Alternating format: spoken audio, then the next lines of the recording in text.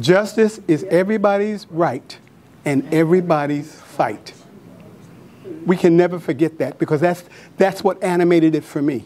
To recognize and honor the fabulous, the magnificent Dr. Cecil Canton.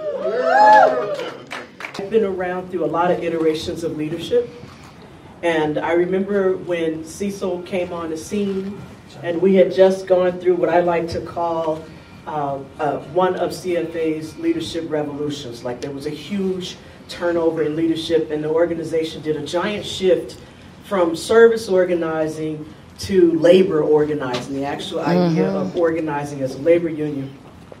And so when Cecil came on to be the then chair of the Council for Affirmative Action, I was like, who is this dude? You know, and I said, but I was happy about him because I could feel his black earthiness. I understood him. I could relate to him. He would walk around the room. Now, everybody who knows this, please, you know, just laugh, because, you know, Cecil can't come in the room and just go sit down. Cecil got to walk around. He got to talk to everybody. He got to touch everybody. He got to make sure he said something. You said, oh, you know, so-and-so just said, so now you got to walk you over to this person. You got to have that conversation with him. And he was a welcome breath of fresh air in this organization. Much needed. As I said, when I started, I used to tease and say that it was me and the cottonheads. Because it was me and the sea of white folks with white hair. Not that that's a bad thing, it's just there was no one looking like me there. And so I remember Cecil would say, we're going to change this, right? And I was like, yeah, okay. Because as staff, I had been asked by one of our previous general managers to do outreach to black faculty. And I was like, and bring them into what? No, I said, bring them into what? I'm not going to do that. I'm going to put myself out there for what? Because I had watched some of our leaders organize to push out some of the folks who were leading the racial justice work or attempting to lead the racial justice. Like, I'm not doing that. But no, Cecil has an amazing ability to persist and insist even when people are not welcoming him. Even when people are resisting the vision.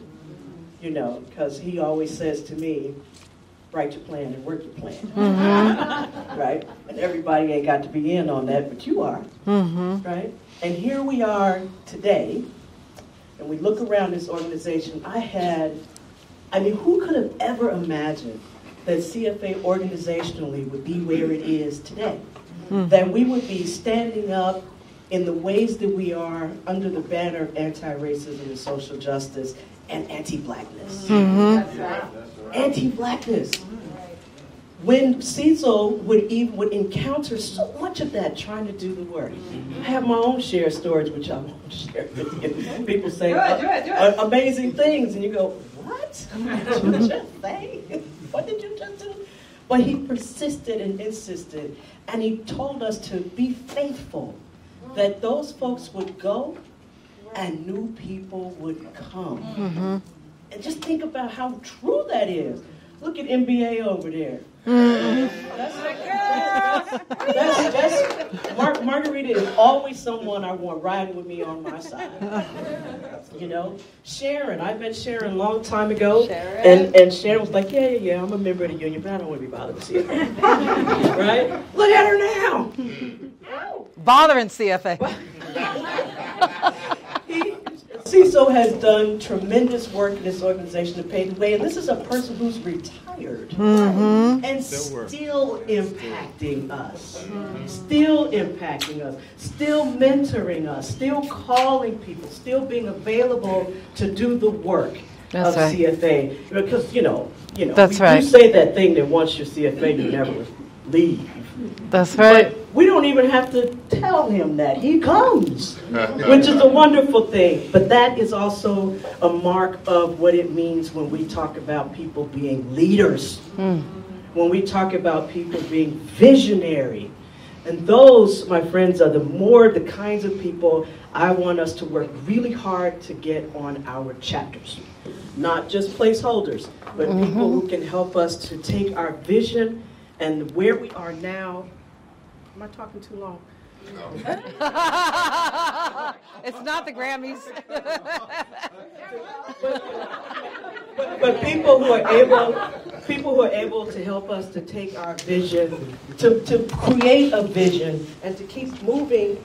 Oh, that's me pressing this thing, and to keep moving as the little engine that can and will and does, because that's what CFA is, right? And so, lastly, I just want to. I know I should use my hands. So lastly, I just want to share this picture of me and Cecil. This is from 2016, and I think this was an assembly event, and I think this was an assembly event, and we took a dinner cruise. We were on a dinner cruise. Nice. And I remember I just was feeling so sentimental that day. Oh my God. Because I realized, I said, I don't know what's happening. I was like, I don't think I have ever told Cecil how much he means to me. I'm trying to find Cecil. There he is. To share our thoughts with Cecil and about Cecil. And so I'm like, just thinking about it. And I mean, obviously there's just so much that I want to say. But I don't want the mic to go off on me either. No, I'm convinced there's a timer. There's a timer. But anyhow, when I started, immediately when I got to Sac State, I joined the union. I mean, that wasn't even a question, right? That wasn't even a question. It was like, I'm joining the union, UFW, this and that. And I'm like, well, I don't know. And there's also the Council for Affirmative Action that we're really starting in. We're going to start on our campus now, right? And I'm like, okay, well, what, you want me to be junior faculty rep? We're doing the Council for Affirmative Action at that time. So what do you want me to do? I'm telling you, you're going to be in this. And I'm like, I get right to the elevator. You have to visualize it, right? I get to the elevator. I push the button, and he goes, tell me before you get on that elevator what you're going to do. And I said, okay, I'm in, right? And, and that's the thing. Like Audrina was sharing, persistent, right? Persistent, but because there's a vision.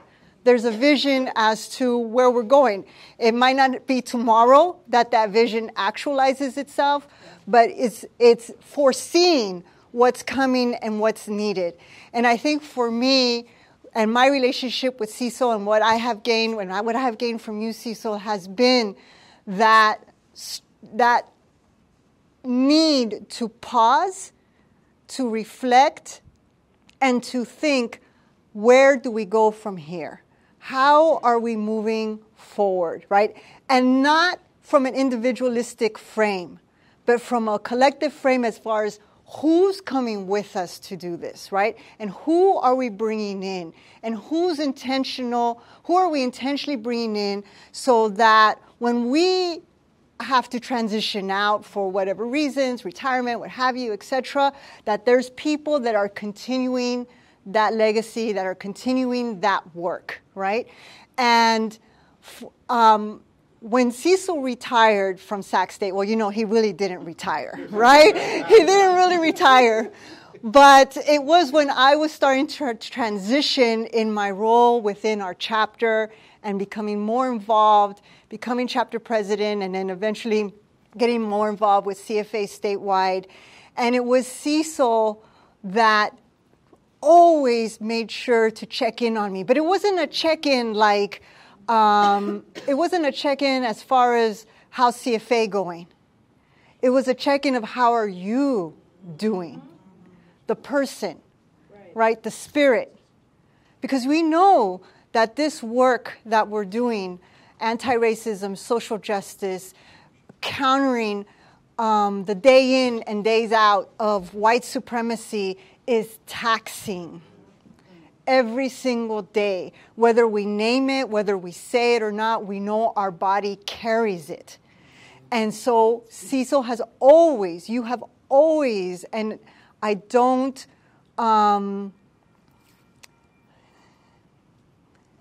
it doesn't go by me, right? And I don't even know if that's like, if that even makes sense, right, of what you're doing. Because it's rare on the campus where someone's stopping you and asking you, how are you doing as a person? And I can't tell you the times that you have reached out to me, and I don't know if I was like sending you energy, right? Because I've been known to, like send energy, and you were like, I got to call Margarita and see how she's doing. But those times that you have called, they have been times when I needed it, right? Or when you would pick up the call that I was making to you when I was crying on the phone and saying, this just happened. I got to put in a cuss word in here at some point. At some point, I have to put in a cuss word.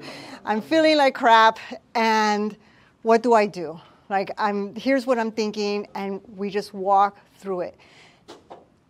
That is, for me, a sign of an individual that is with me for the long haul. Not just the short term, not just what are we going to get out of it right now, but for the long haul. There's so much more, like Audrina was saying. I mean, so many stories, so much more that can be said. But I know that I've been blessed, that the Lord has blessed me to have you in my path, right? To have you as not only a mentor, but family that I know will be there to tell me the truth when I need to hear it, right? To check me when it needs to happen, and to also uplift me when I need that. And I only hope that I can do the same for those that are coming. And I only hope that I can do you justice for those that are coming. I love you. To try to now be fabulous and wonderful, especially after such great statements from my colleagues and friends. I cannot hear whether this is working or not. I hope it is. Okay. I'm just in a weird spot. So I had some thoughts about what I wanted to say, and they kind of just went out the window a moment ago, right? And part of the reason for that is because it's how do you condense so much to say in such a short period of time? There's nothing I can say that's going to really encapsulate everything I want to say, but I will start with a couple of basic things. I'm not going to promise to try to be short, because every time I try to do that, it turns into me being long-winded, so I apologize in advance. My experience in CFA started, this is not even a thing anymore, but many years ago we had a thing called agency fee. And so I thought that it meant that you're automatically in the union, automatically part of the group. And at one point somebody came up to me and said, you should join CFA. I'm like, I already did. Are you sure? Yeah, because they got my money. The portion of my check that has been deducted happens every month. That means I'm in. And then I found out that's not what it meant at all. And so then I got approached, and really the person who kind of did the full court press on my campus to get me involved in CFA was Jonathan Karp. So one of the things that Jonathan said, probably around 2007, I believe, is the first time I went to an assembly. So Jonathan said, you should come to a CFA assembly. Okay, so I go to my first assembly, and I remember my first assembly vaguely, but it's a little bit of a kind of a mash in my head. Because it was so much, there were so many people, it was so new. I'm, quote, just a lecturer. So, as a lecturer, sometimes you get that where, you're not included, you're not invited. We're just glad that you're here doing work that we don't have to do. That's the feeling that you kind of get. So anyway, I'm coming to the, and I remember all the really important people. I remember seeing John Travis at my first CFA assembly. And John Travis, I never got to know him very well because he was on his way out when I was coming in. But, he's this big dude, and he's kind of intimidating. And there's all the important people walking in groups. And I'm seeing all this stuff. And I'm like, wow, I'm in over my head with all these kind of important people. But there were a few people that spoke to me and started to talk to me, right? One of them was a guy named Mugo Nyaga. I don't know if everybody in here remembers Mugo, but Mugo was so nice to me. He was so sweet to me. He was actually very kind, and he came over very kindly. And then I remember walking somewhere up some hallway. It was probably at the Bonaventure, and then I remember Cecil. How you doing, brother? Right? And there's just an energy that comes off of Cecil that is so good, and it is so familiar. The way he talks in general, but the way he talks to me sometimes is like talking to my uncle. It's like talking to a member of my family. It's like talking to somebody who not only I can understand, but who can understand me. Just even the hello is like it is from my soul, the center of my soul to the center of yours. I'm acknowledging you. I'm connecting with you.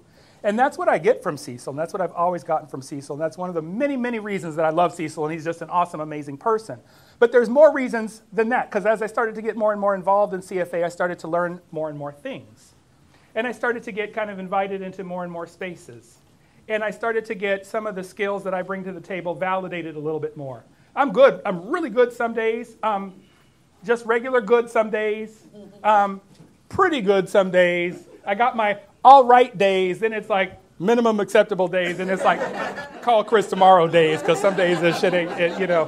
And speaking of cuss words, Margarita, I'm going to really try, but they just flow like water sometimes. I just looked when Audrina mentioned that picture. That was such a beautiful picture. And I looked in my phone, and I have a few pictures with Cecil, and one of them is a rare picture with me in a suit, because I don't wear suits very often, but I would wear them when we would go to NEA, the representative assembly, and we had some times where it was like, the focus of our work here shifted for me with some of the work that we did with these other groups of folks. Because it's sometimes when you step out of your own space, it gives you a chance to kind of look back objectively and to look back clearly at what you're doing, why you're doing it, and where you're going. And that was when I started to really understand it's beyond just the small things that we tend to think of. So we think, I know Cecil was really instrumental in starting a council for affirmative action. And if you look at it at the surface, that's a nice addition to the union. It's a nice thing. But what I started to realize afterwards is that was not really what was created. What was created was beyond.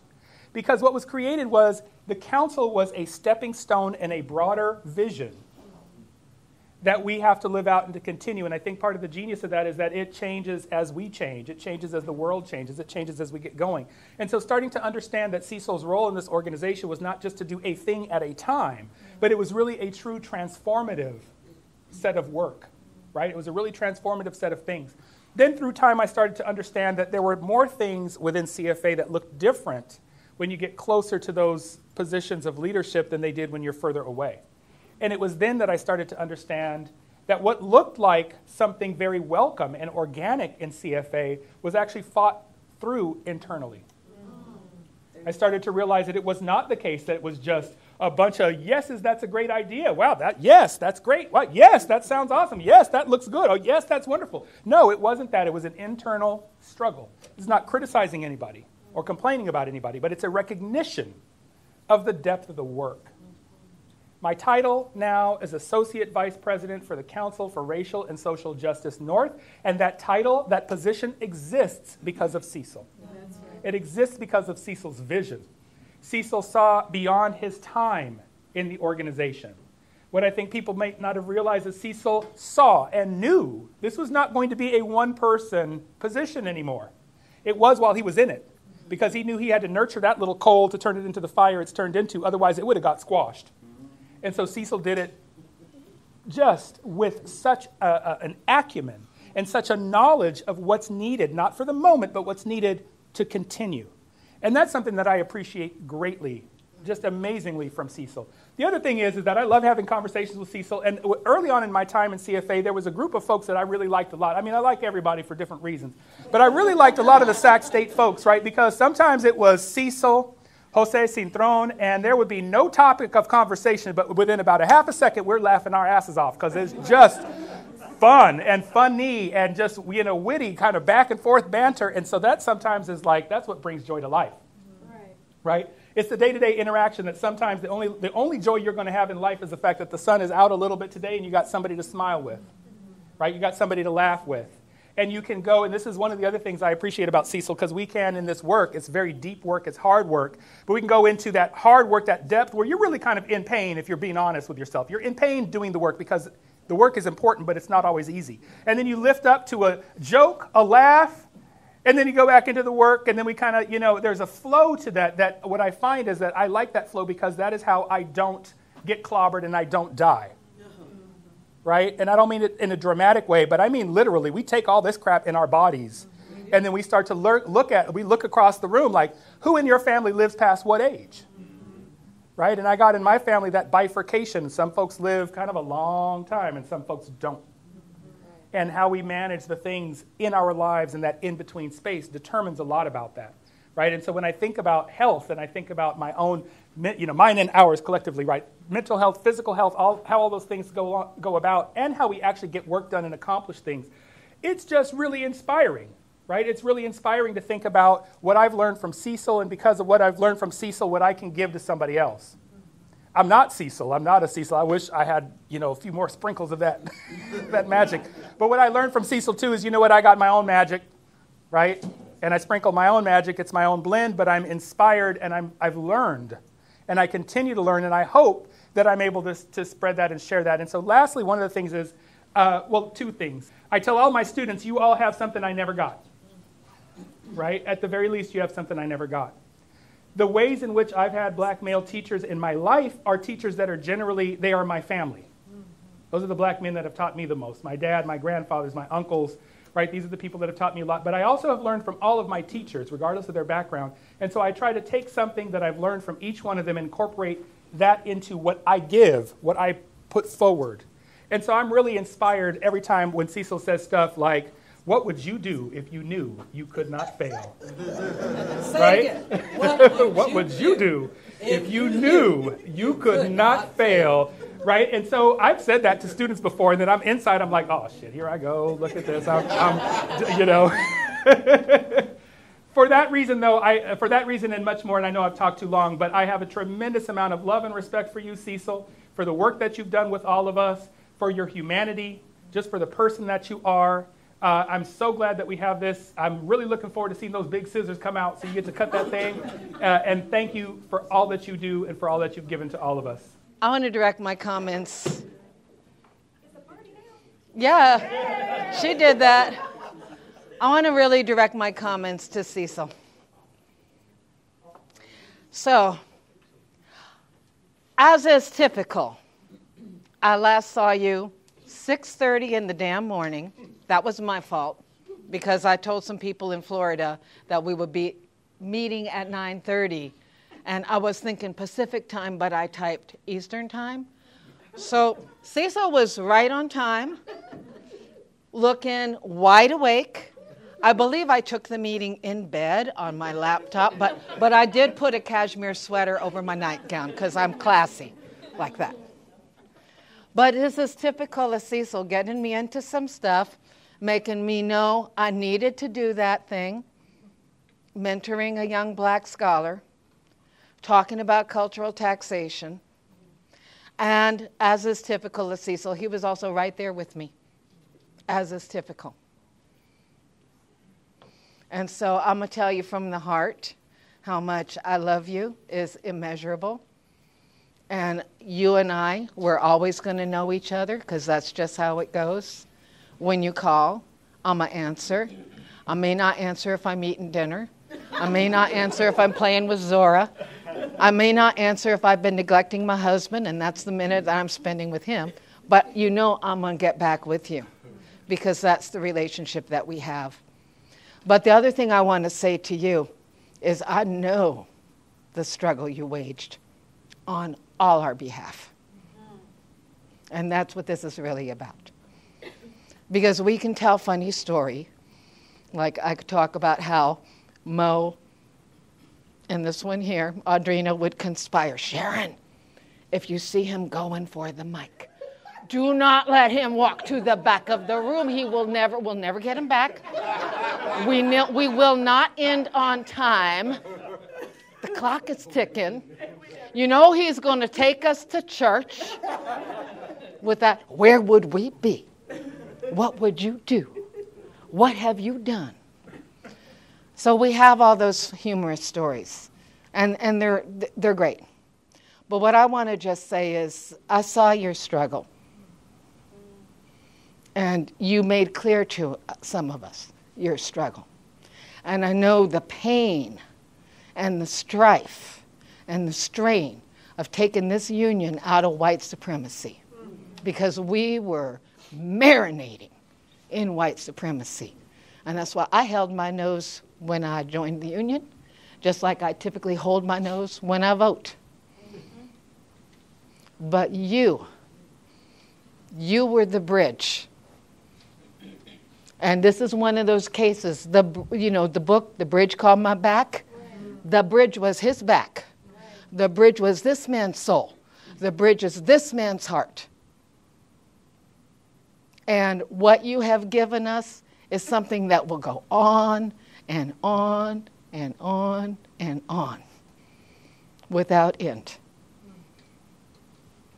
And so I'm not going to talk long because I'm emotional. But I just want to say, I know what you did. I know that you did this alone. Look at us all here together. Now just imagine being here alone with those people. Some of them are pictured on the wall upstairs, that wall of whiteness. Broken down a bit. I think Charles' picture should be really huge. But you were the bridge that I walked across. You were the bridge Charles walked. You were the bridge that brought Tyrone here. You were the bridge that raised Audrina up. Because these people didn't raise any of us up. You did that. And I saw it. And sometimes you told it to us. So I want to say I'm so happy that you are able. Where's your beautiful wife? Lynn. I want us all to also thank Lynn because she helped to hold you up through those times. And where's your brother? Oh, the double trouble. I want to thank your family for holding you up because I know how important your family is to you and that the time you gave to us is time you took from them. But I just want you to know I see you. I love you. And you can still always call me and say, Sharon, I have something I need for you to do. And I'm going to do it because I have so much trust in you. But I also will tell you, I am an angry black woman. And I will never forget what they did to you. And I hope they pay. That's how I roll. Wait, but you're up next. Bang, bang, everyone. Bang, bang, would you say 2 words, please? That's how you want me to do it. Nobody could ever. Thank you for giving me this time to come, and I want to say, if there was anything like you being the father to your kids, Charles, Elise, Audrina, I am your grandchild. It is because of them that I was able to come to CFA and be welcome here. So thank you for raising great kids so that they can raise a great grandchild for you. Thank you. He saw me, and he came up to me, and he made me feel like I belonged. And Cecil told me, it's going to change. It's going to change. And I didn't know what he meant at first, but then I kind of knew what he meant. He meant that it's white, and it's about to become black. And I knew what he meant. And I just felt so powerful and empowered because Cecil is the kind of person that, you know, when he says something, you know it's real, right? He's not one to just pontificate. He's not the person that just says something to say something, right? You listen when Cecil speaks because he speaks with authority. He's a commanding presence. His voice is authoritative. He's just a good-hearted, loving person. I love him with all my heart.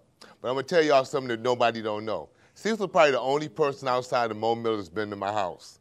And he was at Fullerton doing an event, and Cecil was like, I need a ride to the airport. I said, I'll take you to the airport, Cecil. No, brother, you ain't got to do it. I say, Cecil, I got you.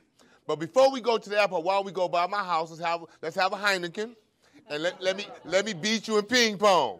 Now, y'all may not know, but he sicked his wife on me, right? Because I beat him so bad in ping pong. Yeah, I'm telling the truth. He sicked his wife on me. Yeah, come on, Chris. I got somebody that could beat you.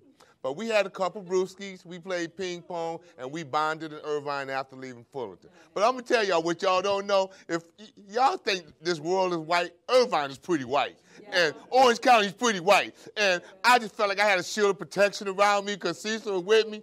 Now, you know, 2 black men in Orange County, he's like, oh, we're about to have a Black Panther party meeting in here. I just love Cecil. Cecil, I got crazy mad love for you.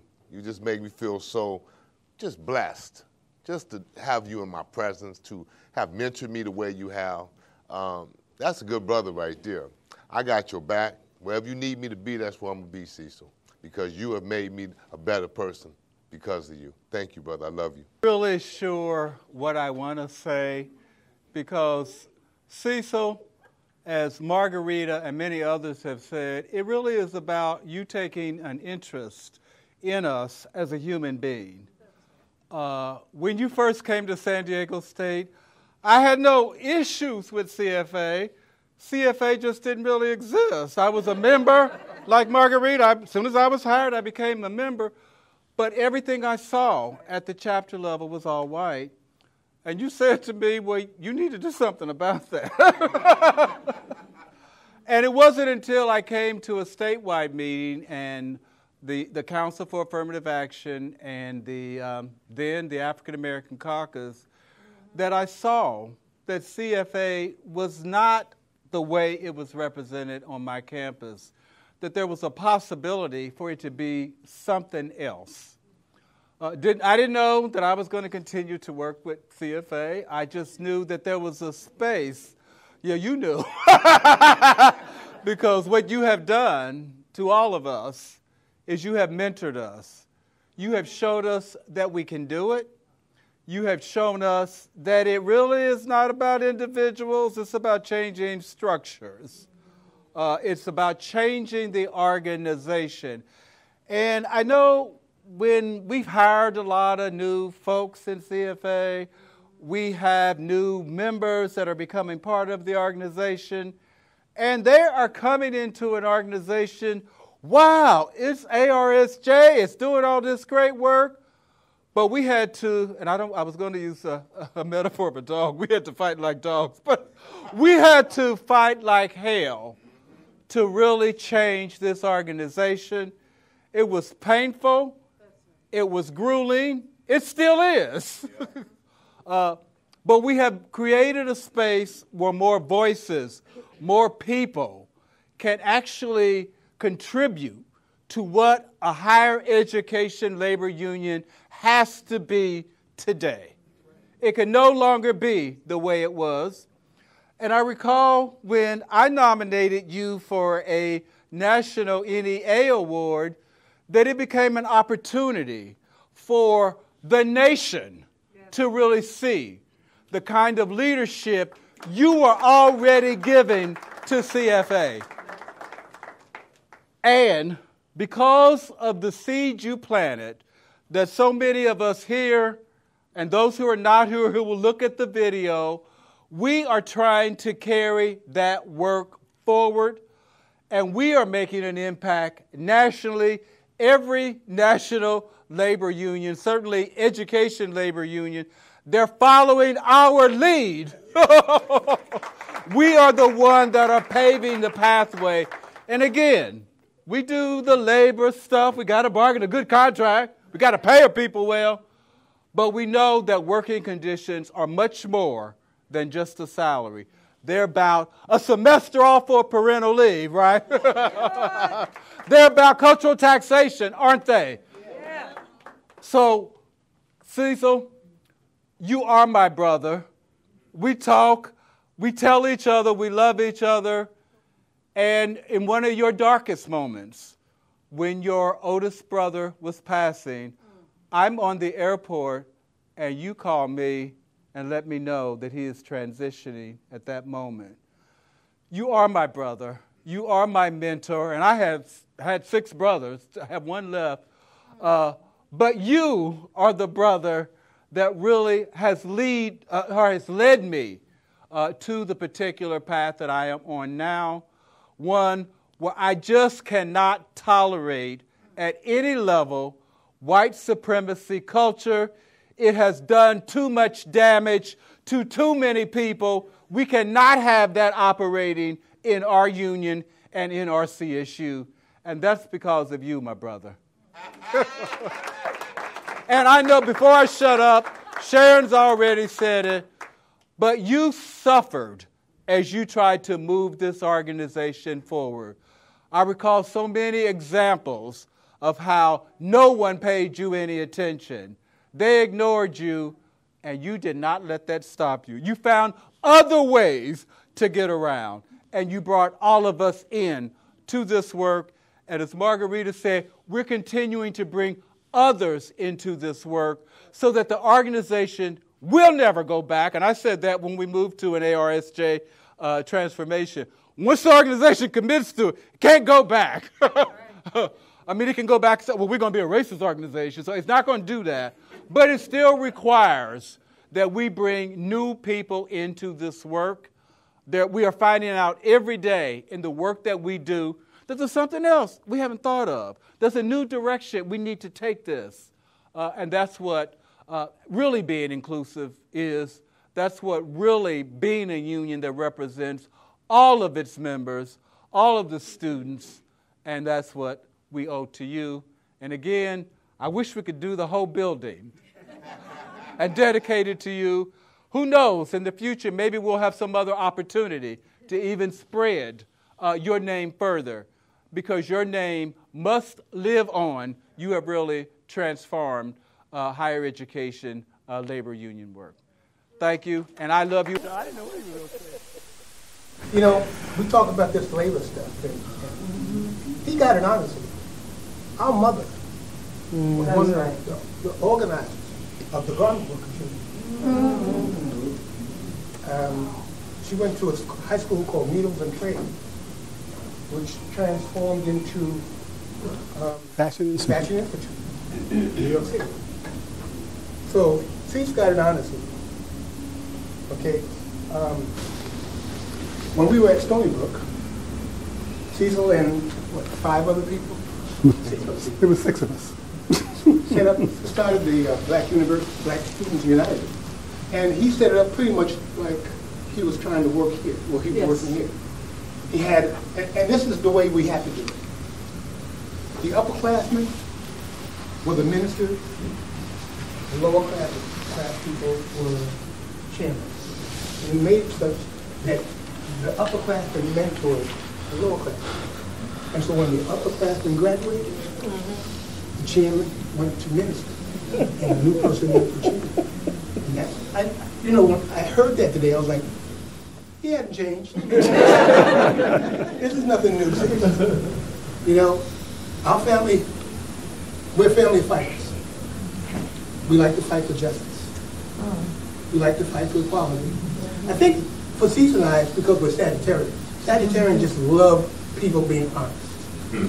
We don't like things being unfair. And we know that this place is unfair. That's right. Okay? So we're just going to keep fighting our whole lives. But that's okay. Because we won't rest until it happens. Okay? I don't have a lot to say. I'm proud of my brother. I'm proud of hell of my brother. Okay, I wish my older brother were here. Yeah, I do. Okay? Yeah. And let me tell you something. It was always the 3 of us. My mother said, the only things I can leave you are each other. Okay? And so we've done that. We've honored her. My grandmother, Nana was 106 and a half when she passed away. Wow. And I used to say to her, Nana, how are you? And she'd say, just trying to make life last. So here we are today, just trying to make life last. All right. Okay. You know, what can I say?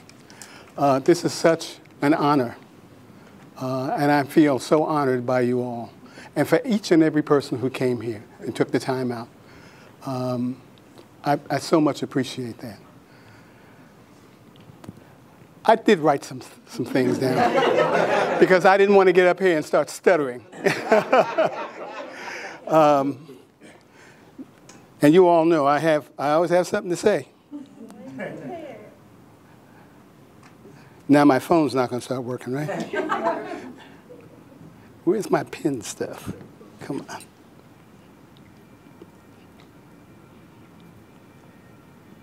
Yeah. There it is. I'll keep it this way.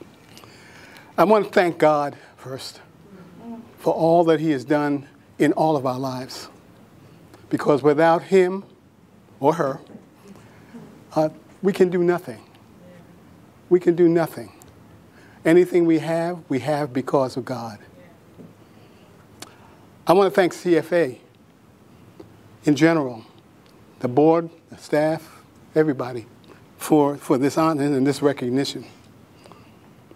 I want to thank my family and my friends who took the time to come and thought this was worth their time. I want to thank you all for that. I want to thank staff, CFA staff, and all the officers, because again, they do important work, and they could have been doing something else. I'll tell you that I was shocked when I was told that this was going to happen, because Calvin talked about our mother. My mother didn't get any particular recognition. She just worked. She just knew that work had to be done, and she did it. And that's how she raised us. She said, I worked with a guy who told me one time, he said, praise is like perfume. Smells good, don't drink it.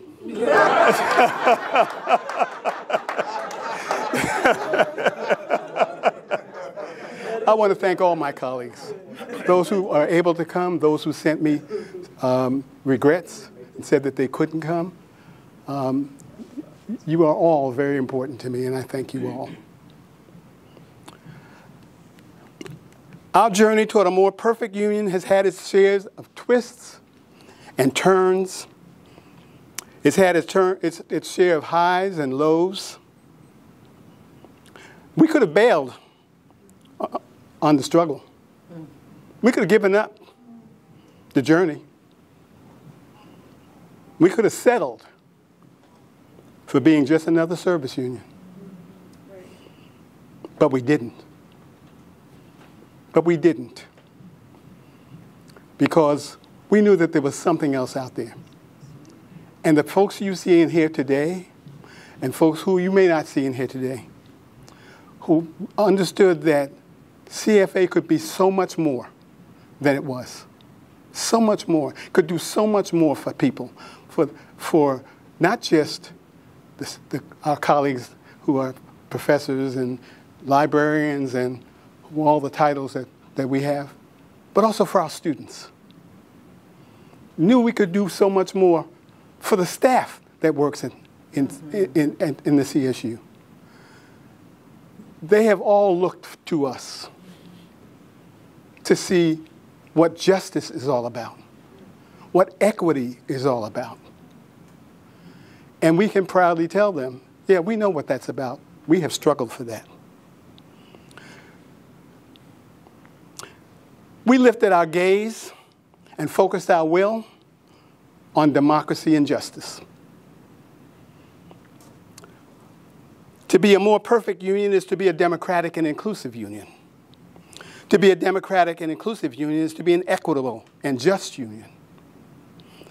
Building a democratic union was and is not easy. There has to be an adoption of a unifying vision, a vision so powerful and clear that it accommodates the many self-interests and then melds them into an actionable common interest. We start with self-interest. I started with self-interest. I looked in that room in 2002 and said, no, this cannot be what represents me. Okay? And I stood there with 3 women. There was one black person in there, by the way, Mugu. Mugu was in that room. I didn't know him, but he was in that room. But so was Audrina, so was Jackie Teepin, so was Rena Doyle. I stood with those women and I said, is this it? This is it? And they said, this is it. And I looked at all of them and I said, we're going to change this. This has got to change. This cannot be what represents us. So it wasn't easy, but that was the easy part. We found that, like our nation, maintaining a democratic and just union is the really hard part. Okay? Because there are forces out there that don't like what we're doing. That's right. Okay? They would like to, if they could, they would kill us all. Okay? I'm not being dramatic. Okay? They would kill us all. Okay? Yeah, they work hard at that. And we got to work hard at staying alive and being together and being a force that works against that white supremacy. So the journey's begun, but there's more work to be done. Justice is everybody's right and everybody's fight. I'm going to repeat that. Justice is everybody's right and everybody's fight. We can never forget that because that's what animated it for me. As I looked at this union and sat in those meetings and was bullied sometimes, I'm not going to be bullied much, okay? Or ridiculed sometimes, I'm not going to be ridiculed much, okay? It's hard to be in a meeting where you're the only one saying some things and everybody else is looking at you like, you know, why don't you go away? Yep. Why don't you go away? We don't want to hear this. Y'all know that. You know what it feels like. Yes, yes. Reverend Dr. Martin Luther King said this: "We are caught in an inescapable network of mutuality, tied in a single garment of destiny. Whatever affects one directly affects all indirectly." You think about that. You think about how we are all tied together. Okay? If we could get the politicians to understand that, it would be a wonderful thing. If we could get the government to understand that, it would be a wonderful thing. This is a multicultural nation. We all have a stake in this. Okay? But I'm going to just say this. Black folks have been the ones who have pushed for democracy. We have been the ones saying, because we know what it's like not to have it. We know what it's like not to have the justice. Okay? So we push and we say to the world, look, this is what it could be. Why don't you want it to be like that? Well, we know that there's some economic issues why it's not going to be like that. Okay? Because they want us to be workers. They want us to be the folks, they still want us to be the slaves. Still out there just kind of plowing and not getting educated. But we are educated. So when we finally understood Dr. King's idea, when we finally got it, when we finally got that notion and that principle, we realized that our purpose was bigger than just working on behalf of our members. Yep. It was also working on behalf of our students and our staff and the staff of the CSU. It was all of this because we recognized that injustice anywhere is a threat to justice everywhere. That's right. Okay? I'm going to put these away now. I'm just going to talk to you about what I got to say. Okay? We are the ones who we've been waiting for. That's right. Okay? We are the ones that are going to make the difference. And we can't wait for someone else to come in and do this. The work is ours to do. We have begun the journey, but the work has to get done. Audrina knows we always talked about the work. The work. What are you doing in support of the work? Because if that work doesn't get done, nothing changes. Nothing changes. So all of you are my heroes because you have the courage to do the work in the face of all things coming at you.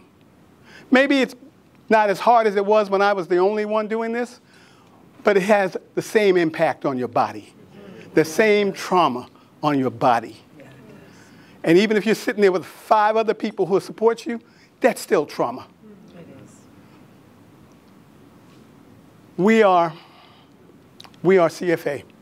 I'm always going to be CFA. I tried to get away from CFA. It doesn't work. It does not work. So I'm going to tell you all right now, when you retire, just don't even say, oh, I'm retired. Find something else you can do in between CFA. Okay? My wife and I travel now in between CFA. So I just want to say this. I love you all. It's not hard. It's not hard to love you. Okay? And if you love one another, you will do powerful, amazing things. I remember Margarita asked me, she said, Cecil, what's the next thing? What do you think is the next thing? And I told her, you know what? That's for you to do. That's for you to do. When it was in my heart to do what I did it. Now it's time for you to do it. And it may be a whole different direction. Maybe something you've never, ever considered, but it will be right for that time. Okay, we have to remember that we have to move on. That's one of the things that was the hardest for me, to remember to move on, to let others come forward, because we get selfish in this work. All of a sudden we think we're the end-all and be-all in this work, and we're not. Okay, I watch people my age struggle with the young people. Oh yeah, because we want to be the leaders still. Okay, we know everything. Okay, and realizing that they will find their path, but we have to leave them the marker. We have to tell them what we struggled with, and that's the reason why A Journey Towards a More Perfect Human was written, to leave that marker, to leave something that people can say, okay, this is what they did. Now we move from here, rather than let's go back to the beginning, which is what organizations do all the time. So all I can say is this: you keep up the good work. Keep on doing what you do, CFA. And Charles, brother, I remember the first time we met in 2002, I think it was 2002, 2003. And Charles looked at me, I said, Charles, we're going to change the union. He said, really?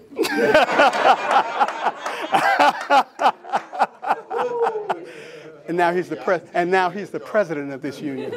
Imagine that. Give him a round of applause. He's the president of this union. Okay? And the officers, it's so different. It is so different. And the staff is so different. We have done marvelous things. And by the way, I sent a copy of the notice to the past, present, and who will be the next president of NEA. Okay? Lily Eskelson,